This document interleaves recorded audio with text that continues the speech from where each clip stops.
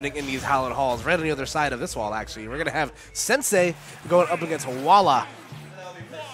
Right, so I'm fairly familiar with the EON scene, as Mid-Hudson isn't that far. That's like the beginning of upstate when you look at New York. Yeah, it's like what, just right past Westchester, but like not like super far up, like past to like upstate New York. Yeah, it's like it's the real beginning of upstate. But they have a very active scene there, and I know Wall is one of their more prominent members, repping Belmont for this particular tournament, and I know he's no slouch when it comes to putting in the pressure, especially against other projectile users. Yeah, and this is a matchup when you kind of look at it on paper, like, it's definitely not bad for Snake just because of how Holy Water can function.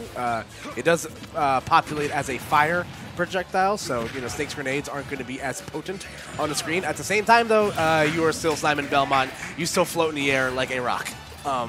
And I just think if Sensei has, like, the right, you know, because of the knockback and the angles that a lot of Snake's, like, you know, ledge play setups set him, you know, I feel like I can get kind of hairy for Wallet, those, like, high-ish to mid-percents. So you'll see how that works out here. Yeah, as far as the matchup is concerned right now, check out Walla. Even though he's not in the lead, he still has to play a bait and punish game. Like, he's forcing Sensei to move in on him with the projectiles. He's kiting with the whip and with his own projectiles. And even at that, he's not able to put that much pressure down with his projectiles. I feel like he should be moving it just a bit more, try and put some pressure out. I know it's easier said than done against the likes of Snake, but it's looking like an insurmountable lead right now as Sensei's starting to come up on taking the second stop. Yeah, that's just kind of the rough part about, you know, any matchup where you're fighting against Snake is that you at some point you're just going to start training with grenades and treading water, and it's just not fun for anybody. And sweet God, that sucks. Unfortunately, right there for Walla, just getting stage spiked by the Nikita and having a world of damage and stocks to make up right now. Yeah, no, he's got a hell of a time to try and pick up this slack. 172 and counting on Snake. I feel like one aerial would do it, and in fact, one aerial does. Up air, going to clean up the stock, but that's still 2 whole stocks, and Sensei could pay this at any pace that he wants to. Yeah, no, absolutely. Like, he's just going to have to, like, work a lot harder here in these situations, whereas I don't think Sensei's going to have to work as hard because, obviously, you know, he has a stock to play with. He can trade with his own grenades if it means, you know, getting better stage position and as well putting damage onto Simon. And that's a huge thing right there. Like, Sensei's setups have been really, really solid so far. He's just playing it, like, close to his chest. It's very traditional Snake zoning, and he's not doing anything too crazy as far as close quarters combat is concerned, because you don't really want to close in on it like they're the Belmonts. Yeah, they do have some blind spots, obviously. If you're getting close on them, their frame rate isn't great, so that's definitely where you want to capitalize on hitting them. But Snake just functionally as a character, that's not like his MO. Like, he obviously wants to have room to set up on you. That's an aspect of the matchup that I find very interesting, is that the Belmonts can kind of touch parts of the screen that other characters can't because of how much range they have. That hasn't been like a huge factor yet. That was an interesting exchange right there with the Holy Water on shield. He had some cute pressure, but Takedown Sensei has been consistently floating around the stage using Cypher to stay too far above where the up air coverage from Walla is trying to get to. That was very dangerous. Walla down tilted right on top of a C4 and definitely could have died for that, but living to see another day. That air dodge just not quick enough to get the punish on that. So Walla's doing a good job hanging around right now, but Snake also a character that is you know, known for his durability. There we go, the forward throw. The forward yeet, getting the job done right there. That's the real get him out of the house, but now Walla's got the difficult job ahead of himself. You do not belong in this world, monster. Yeah, no. See ya. Done and done. That's the first player out for EON, but next up, it looks like we're going to have Mr. Professor and Opana. Yes, sir. So, if you guys are curious at home how this format works, there's 5 players a team. Every player is assigned a seed. And those seeds are always destined to square off against each other. It's not like a traditional crew battle format. Everybody just gets a one and done. So what we've witnessed right there was the battle between the 4, I believe, was that the 4 seeds, I believe, Devin? Can anyone confirm that for me? I have no clue. Okay, there we go. But I'm pretty sure everybody, I'm almost positive those guys were the 4 seed. And now it cycles back to a 5 seed, and then it goes. Yeah, the seeding arrangement is random for each round. Yeah. And then it just stays consistent throughout that round. Yeah, so your seed stays the same, but correct. You might not even get to play. I don't know exactly how many games we're playing. I think it's a best of 3 question mark? Yeah, it's like best 3 of 5. I'm not totally sure. Best 3 of 5. Okay. Because you could boil down to the last 5 players, regardless of what their seeding is. Sure, right. Or there could just be a wash early on. Sure, of course. Which DNA looking like they're trying to surmount now. Yeah, so Mr. Professor, one of the regulars around these parts, going up against Opana. Really going hero in this. Yeah, yeah. So Opana, you know, formerly a Ganondorf main and a Joker main, but has since moved on to having Munchie in his pocket. With the and addition honestly, of what the a hero. move it is. I feel like in a crew battle format, like, best of 1 hero is phenomenal. Honestly, yeah. Can you imagine, like, the lead that hero can surmount is, it's goofy regardless of whatever the matchup spread is. Because regardless if there's a character that can actually beat out his tools, you still always have that X factor. And if he manages to stock lead consistently against Mr. Professor, he'll always have access to Kamikaze. Yes, absolutely. So we'll see right here, Mr. Professor, missing his directional air dodge. But even despite all the resources, does not, you know, have the height to make it back to the stage right there. And Opana was just kind of able to set up for free. You see, you know, he did have Acceleratle and I believe an Oomph stacked up right there, but because Mr. Professor took so long to go back to the stage, it all was kind of null and void at that point. It's the belt that counts. Yeah, you know. Okay, able to, you know, get some work here on the edge. I do think hero in disadvantage when he, it's not anything super great to write home about. Obviously, he can do that. But depending on the character lineup for Mr. Professor, he might be able to chase him a little better, especially with Ivysaur because of you have to be conscious of Vine Whip and, you know, other stuff like that. Indeed. Even though Hero gets some cheeky, interesting options from menu select, for the most part, his landing options are pretty poor. So Ivysaur does a fantastic job of forcing Hero into a really bad juggle state, and even Charizard has really good tools for giving him hell. And that was a rough draw right there for Opana because he was probably trying to roll for a zoom, and he also didn't have any MP left either. So that was kind of his only bet to be able to get back to the stage without, you know, failing. And nonetheless, though, getting a good pull of RNG does Mr. Professor. Yeah, I mean, that's just the fate of the dice. Even though you get an increased chance of rolling a zoom when you're off stage, it's only an increased chance. It's no certainties. Okay, so now Mr. Professor has made up that lead nicely. Opana's been really favoring that level 1 up B out of shield, the whoosh for the folks at home. Yeah, it seems like with that particular platform layout for Town, he's going for whoosh into up tilt, which I have to presume at this percentage would kill a character like Ivysaur. I would assume so, yeah. But the fact that there's even like a setup like that at that height is hilarious. Oh, dude, it's so funny. Up tilt is actually the DLC move. Like, if everything else about this character was, like, you know, just mediocre at best, everyone looked at that up tilt and be like, you know what? It was pretty good. So despite all of that, Opana's still able to come out on top right now, though, and now the pain is on as that best of 1 hero like you were talking about. Okay. Oh. Opana not even needing any cheeky things. It's just a matter of tech chasing and pressure in the air. And just like that, Squirtle got evaporated and that Mr. Professor falls. Yes. So evening things up nicely is Team EON. So good stuff to them right there. And again, a valiant effort for Mr. Professor, but just coming up a little bit short. You know, I haven't seen the seeding for this tournament yet as far as teams that have to bout each other. But I really, really hope that EON has to fight Team Aeon. Like, it just kind of has to happen. Because I think we're doing a Swiss format, so, you know, if both teams continue to win, they'll probably face each other, and Team Aeon, I believe, won the circuit last season. So last season, it was about between Aeon and Bears. So it's gonna be fun, man. And Aeon consistently having one of the most stacked locals in this neck of the country, in this neck of the woods, in fact, the country. It's weird because we had to bring our B team for this one because, as you might know, Mr. E is in Tennessee for an event. Yes. And Suarez is in Texas for standoff. Yeah. So because of that, our point differentials moved around a fair bit. Because of that, PK Chris had moved on to our team, which a welcome addition, especially as he's been getting better placings. Sure, yeah, absolutely. And then our 5th, you know how mid-tier heroes are. He's been getting all right placings with Rosalina, but Debuzz is there to fill the spot. We'll worry more about that later as Arch faces off against Maverick Hunter. Wow, that's funny. Okay, this is going to be fun. Mav, qualifying for Team EON. I believe this is the 1 seeds of both teams. Arch being one of the best players from the Mid-Hudson region. The Palutena mains True and True, you know, from Smash 4. Maverick Hunter obviously also playing Mega Man. I think this matchup is kind of hard for Mega Man because I think Palutena is really good at hitting that like those 45 degrees where like Mega Man can't. necessarily covered with just like Metal Blade or like bullets in place. And also having the added benefit of having 2 moves that are invincible against a projectile user, I think is going to be pretty huge here. Definitely. Agree with you on all parts. Traditionally, this has been a very difficult matchup for Mega Man, and even though the layout has changed slightly from Smash 4, here it is just as difficult, if not more so, just placing out better tools in neutral for an ever-present reflector.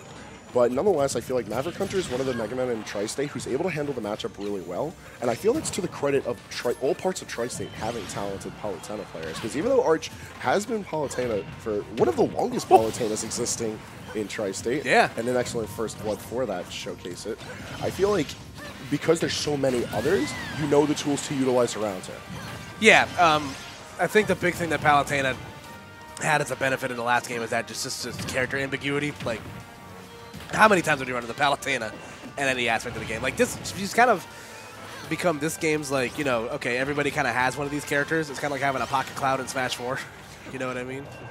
Not to say, though, it's still only exclusive to our neck of the woods. Sure, absolutely, yeah. You go anywhere else, Palutena is what she is in religion, a myth. But nonetheless, Maverick Hunter having a rough go at it right here. As you can see, the battle's being won by Arch on the ledges right here. Palutena having a plethora of options to ledge trap you and edge guard you.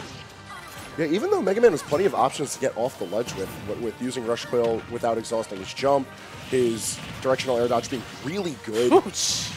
Like, it's still a matter of just getting ledge trap. You have to get back onto the stage eventually. And even though Maverick Hunter's keeping the battle even, there's nowhere else to land besides the base flat for Final Destination. So I feel like stage-wise, even though Maverick Hunter has plenty of lateral space to zone out Arch, once Arch does get control of the ledge, it's a really rough scene for Maverick Hunter. Yeah, I agree. But Maverick Hunter, even despite that SD, is able to bring things back nicely. As I say that, though, Arch going right back to work here with these landing traps and the ledge traps. Gets the forwarder into the explosive flame. It's going to be good damage coming out for Arch. Maverick Hunter just down tilting to get himself back out of harm's way, but still, Arch just right there. Mispositions for the Trump to back air. Still continuing the ledge play, though. Yeah, like even if he loses advantage shape for like, 2 or 3 seconds, he just immediately is able to swing and get it back. Again, mostly because of either that dash attack or that back air, just buying him the space that he needs. I'm just waiting for him to go for one of these F tilts and get his brakes blown off because that move has is not great and it has a lot of cooldown on it. Yeah, but if it hits, that's slapping Mega Man. Oh, yeah. Even though Mega Man's a heavy boy at 138% on Final Destination, there's really not that much safe room to maneuver. There we go. The back air from Palutena. Sealing things out, so the #1 seeds dueling it out right there. And Arch coming out on top. So 2-1 in the favor of Team EON right here. All right. Well, this next one's going to be a fun one. So we got Ace Attorney stepping up to the plate. Who, if I'm correct, that's Zelda, right? Yes. Y'all have too many of those in your Honestly, yeah. Y'all can keep that. I can't. And then I cannot dispute fact, unfortunately. We just kind of do. Like, man. Palutena's a character, man. She's not Palutena, Zelda. I just get my blonde-haired royalty mixed up. Lady, princess, whatever the hell Robin is when she's blonde. I don't know. But regardless. Joe's silly, though. Yes. What a tag, First of all, great tag. Wolfmane, I believe. And Wolves, we're seeing less and less of these days. Yeah, Wolf has kind of had a bit of a fall off. This character was very, meta popular the first, I'd say 6-ish months of the game. Like, you look at the buzz that surrounded Zachary when he first came to the States. And obviously, the buzz that the character had when, he first came out. Since kind of, the meta's kind of leveled out a bit, people are starting to understand, the ways to play around this character, how to exploit a lot of his weaknesses harder. And obviously, we got 3 characters added to the game. Obviously, I don't know how that's really shifted his meta or not, but the character has definitely kind of, been neutered slightly. Like, people figured out the ways around him. They figured that he's slow, but he hits hard.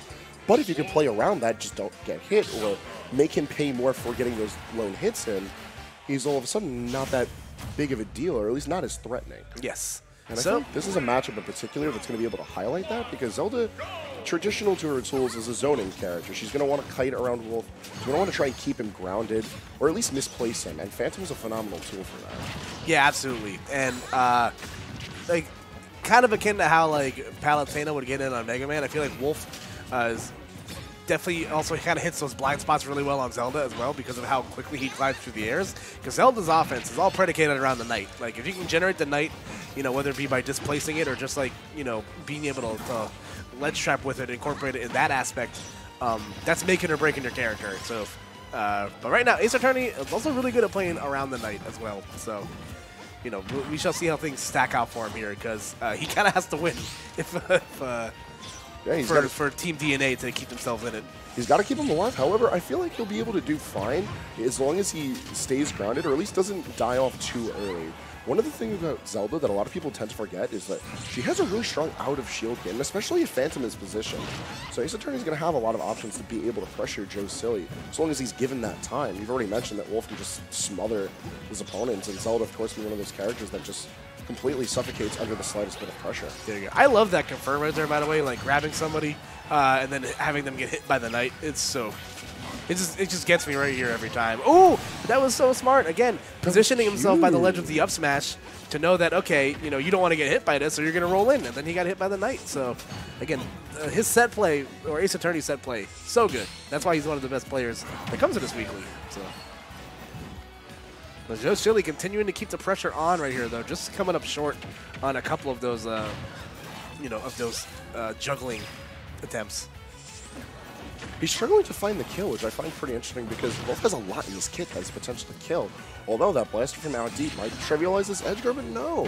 Thrower's Wind actually still managing to get Ace Attorney back up, chipping a little bit of damage before he loses the stock. Yeah, I feel like that could be a big factor in these later presents, like you said. Just Wolf's ability, he kind of has to just go for a kill raw.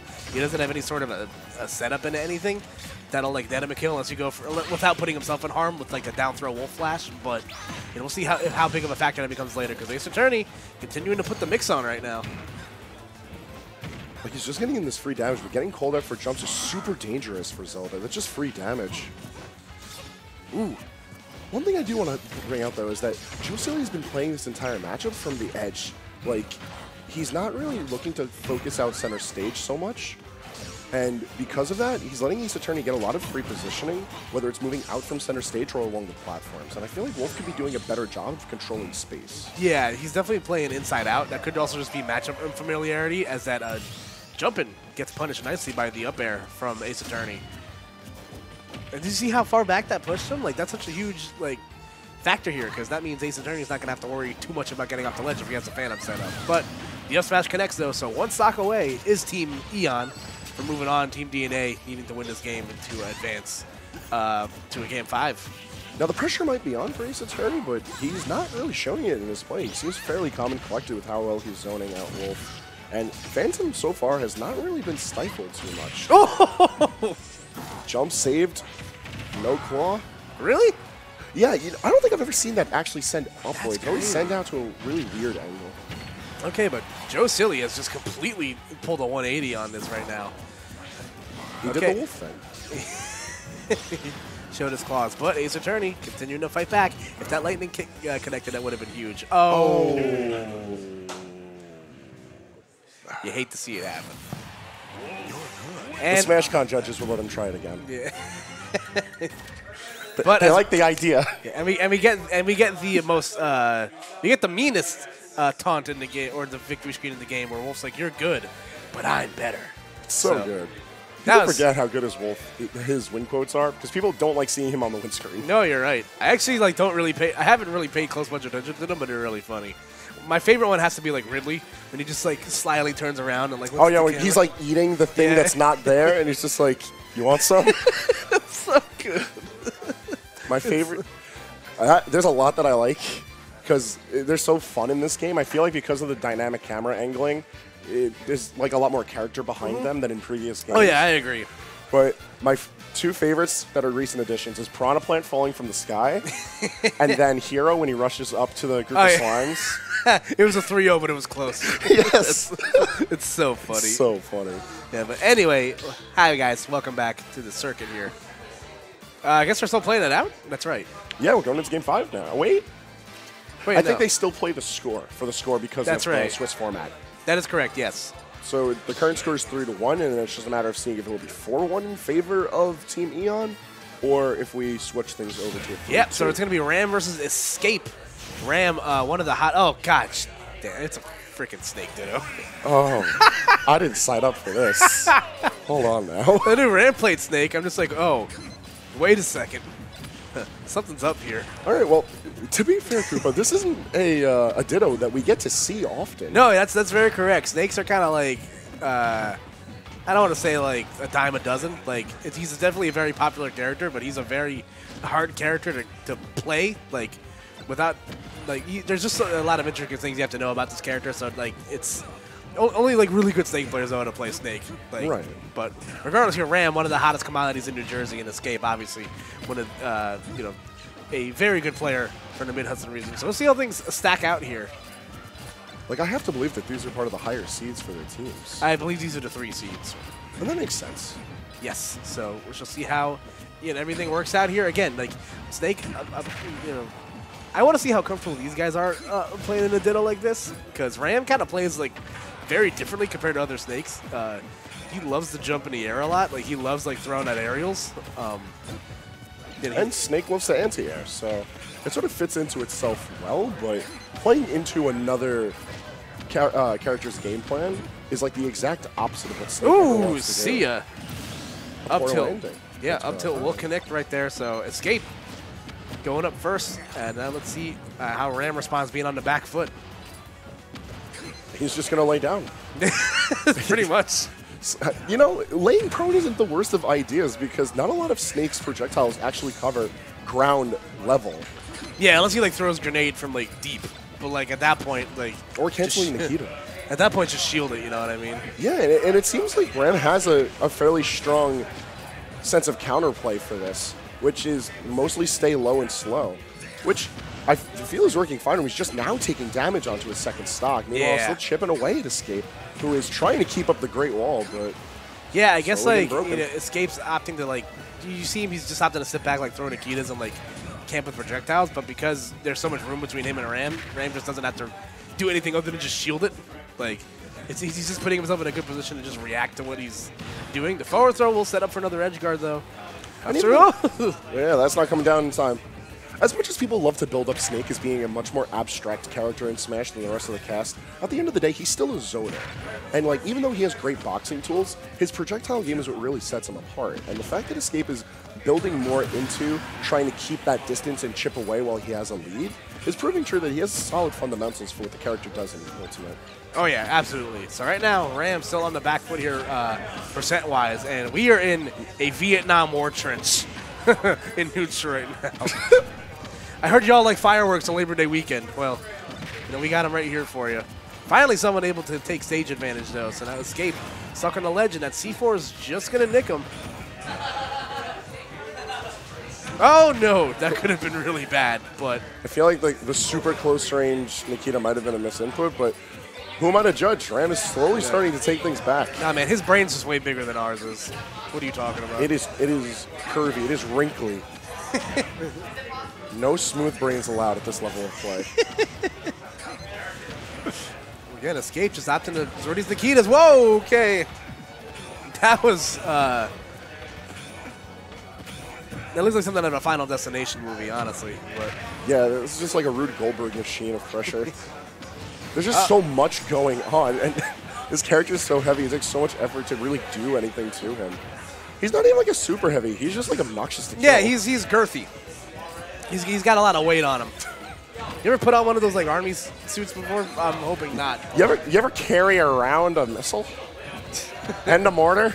Every day from 9 to 5. All right, so once again, we're back at a stalemate here. Neither person wanted to give up stage positioning right now. Oh, there we go. It's a good time to learn the 5 Ds of Smash.